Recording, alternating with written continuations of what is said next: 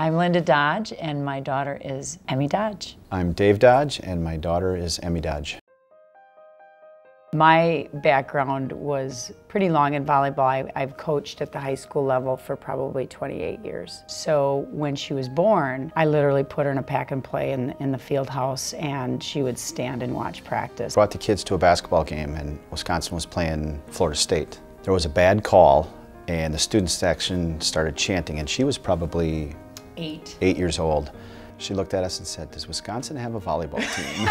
So I think from that point on, she was somehow hooked on Wisconsin. Emmy and myself and her high school coach came, met with the coaches, and they had offered, and it was like three blind mice sitting on the couch because we were like, weren't sure what just happened. The next 3 mornings she woke up thinking, I want to be a Badger.